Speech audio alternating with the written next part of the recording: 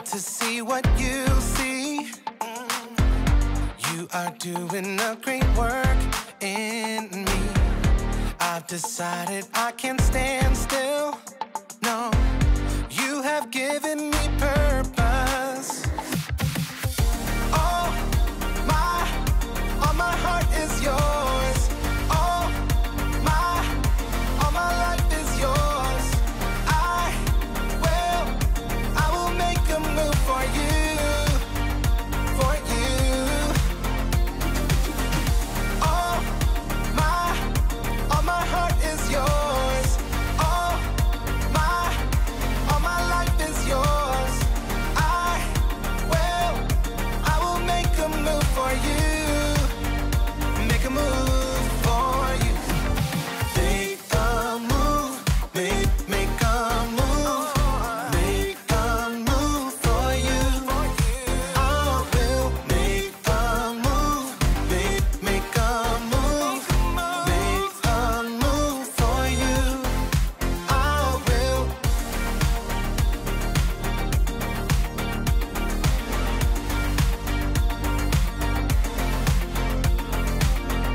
I'll take up the call to serve you. You have given me a job to do. I wanna love the world just like you. Yeah, you have given me purpose. All my heart is yours. All my life is yours. I will make a move for you, for you. All my heart is yours. All my life is yours. I will make a move for you. Make a move for you. Make a move. Make a move. Make a move for you. I will make a move. Make a move. Make a move for you. I will.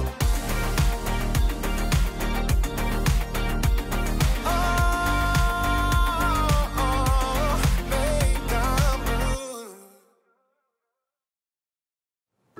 Hey, welcome to Story Lab. This week we're talking about responsibility while we take a look at the story of your very own superpower, words! I think my pet plant just ate my pet spider. Uh-oh.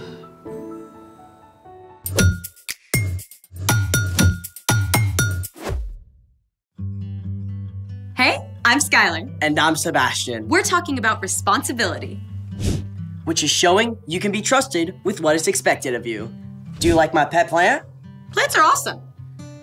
But do they really qualify as pets? Absolutely. They're alive and you have to take care of them. True story. Ooh, you have to make sure the plant gets lots of light, but not too much direct sun. Plants also need water, but not too much water or they'll get root rot. Root rot? That sounds like a metal band.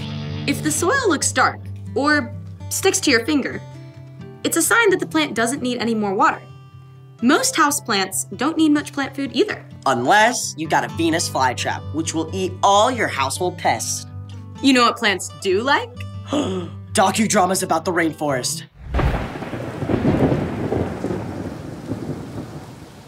Actually, plants love it when you say encouraging things to them. Seriously? For reals! In one experiment, 2 identical plants were placed in different areas of a school. For 30 days, kids would say mean things to one plant and kind encouraging things to the other plant. And this is what happened. Oh, you're such a sweet little vicious plant, are you? Goo. Well, if our plants are really pets, we should give them better pots. I'm listening.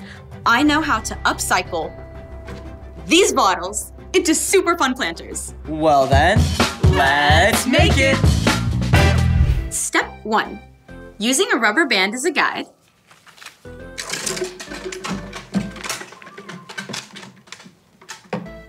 use your dry erase marker to draw a circle around your bottle.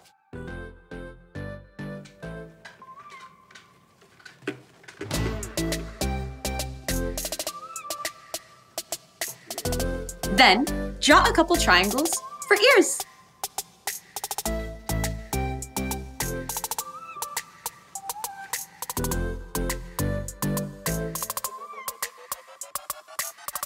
Step 2. Cut down your bottle and punch a few small holes in the bottom. You might need a grown-up's help with this, especially getting it started. Ladies first. Thank you.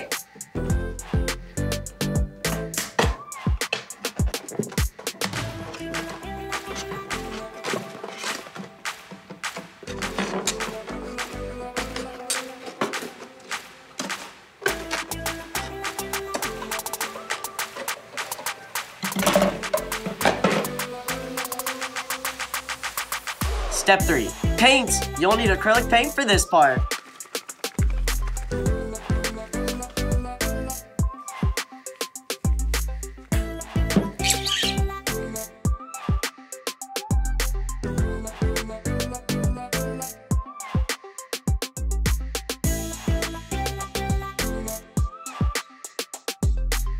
And now, we wait for paint to dry. Your shit. I won.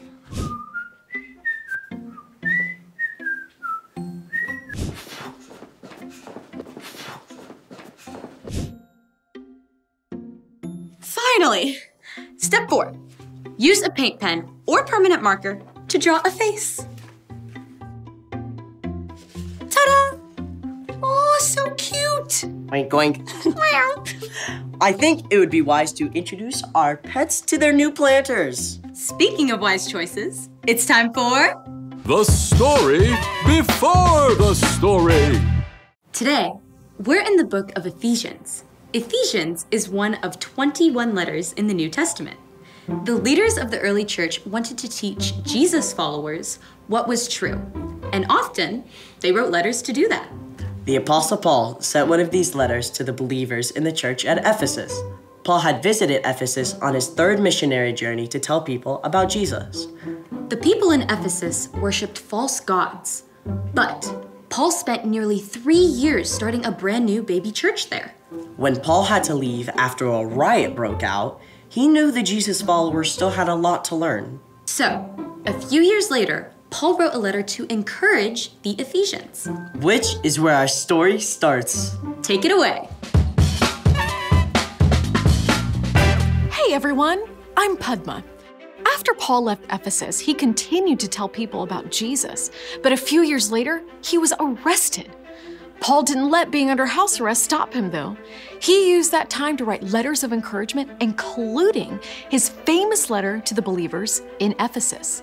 I am sending this letter to you, God's holy people in Ephesus. Because you belong to Christ Jesus, you are faithful. Paul went on to remind the Ephesians how God had chosen them to belong to Jesus and how that should give them amazing hope. In the second part of the letter, he wrote about the ways that following Jesus could show up in their everyday lives, like in the way they spoke to each other. Okay, make sure to get this down. Don't let any evil talk come out of your mouths. Say only what will help to build others up and meet their needs. Then what you say will help those who listen. You know what Paul was saying? Your words have power. Now, I don't know about you, but sometimes my words get away from me, and that can cause some serious damage, like a loose boulder tumbling down the hillside. Paul called this evil talk. Another way to say that is simply bad language or harmful words. Let's break that down. The obvious one is bad words. That's any language that doesn't honor God's name or words your grown-ups have told you are inappropriate. But harmful words can be a lot sneakier than that. For instance, when you grumble or complain, you make everyone around you miserable. Another kind of harmful words is gossip. That means talking about another person when they aren't around, especially if it's something mean or something you wouldn't say to their face. And of course, any unkind words can be hurtful. And here's the last one on our list. lying. When you don't tell the truth, people can get hurt, including you. That's a lot to remember. Honestly, feels like it would be easier to do this all the time. The second part of our verse offers some help. Say only what will help to build others up and meet their needs. The best way to not say something harmful is to focus on saying something helpful instead. Let's take a look. Helpful words can encourage. I'm sorry you're having a hard time. I'm here for you. Helpful words can celebrate someone. You did awesome. I can totally see how hard you work. Helpful words can serve someone too. Yeah, this confused me at first too, but it's easier if you do this part first. And you can always find something to say thank you for, even when you're tempted to complain. Thanks for always making dinner, Mom. When you focus on words that encourage, celebrate, serve, and thank others, it's a lot easier to stay away from harmful words.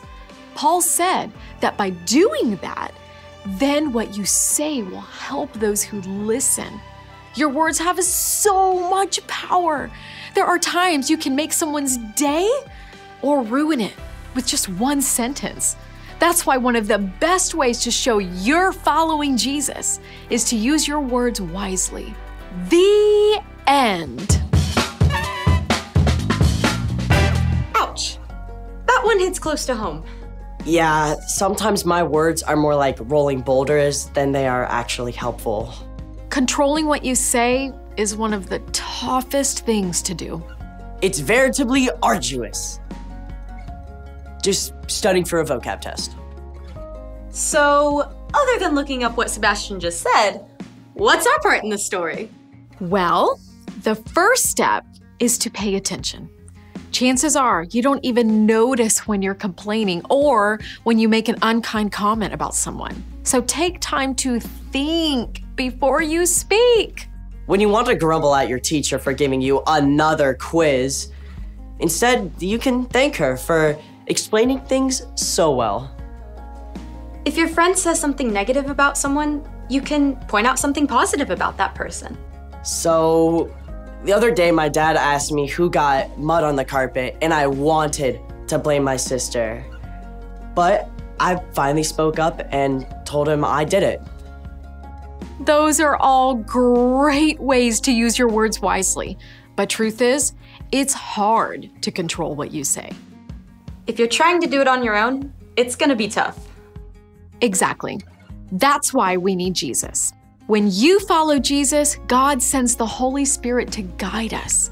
We can ask for help anytime we're tempted to use harmful words. How superlative! Translation? That's awesome. I think you've got it.